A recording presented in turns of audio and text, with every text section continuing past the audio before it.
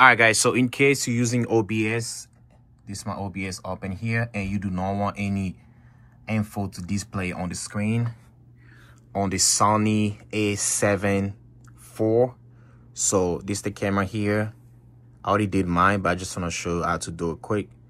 You go to menu and you have to go to setup. All right, you go to setup. That's here.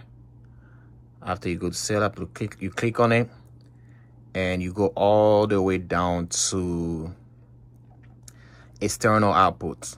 And once you go to the external output, you click on it and you come to HDMI resolution.